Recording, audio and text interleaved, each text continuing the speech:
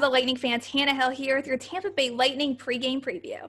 The Lightning are going into Montreal with 2 Stanley Cup final wins under their belt. However, despite that 3-1 win, something we all saw in Game 2 was an inconsistent style of play from the Lightning and as well as hard-hitted opportunities from the Montreal Canadiens. There was a slight line changement for the Tampa Bay Lightning as Alex Killorn is out day-to-day with an undisclosed injury. Tyler Johnson was put from that fourth line to the second, and the Bolts ended up bringing up Matthew Joseph and put him on that fourth line.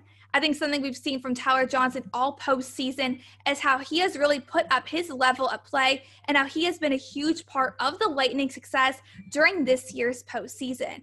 Going into Game 3, you should expect the same lineup as we saw in Game 2, and the Lightning have one of the best on-the-road winning percentages, so will the Lightning continue to dominate while on the road? We'll find out tonight at 8 o'clock when puck drops at Bell Center in Montreal. The Lightning kicked off this first period by finding the back of the net twice within the first 5 minutes of this game.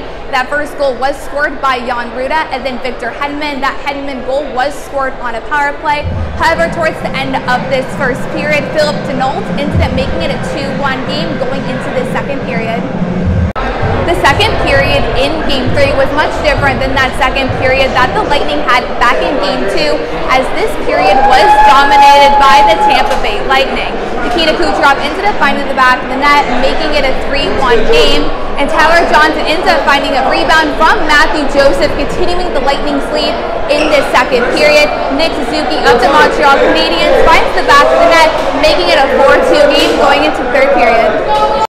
Tyler Johnson ends up scoring his second goal of tonight's game, continuing the Lightning's lead in this crucial Game 3 of the Stanley Cup Final. Corey Perry puts one up for the Montreal Canadiens, but leave it to Blake Coleman of the Tampa Bay Lightning to find the back of the net on an empty net within the final moments of regulation.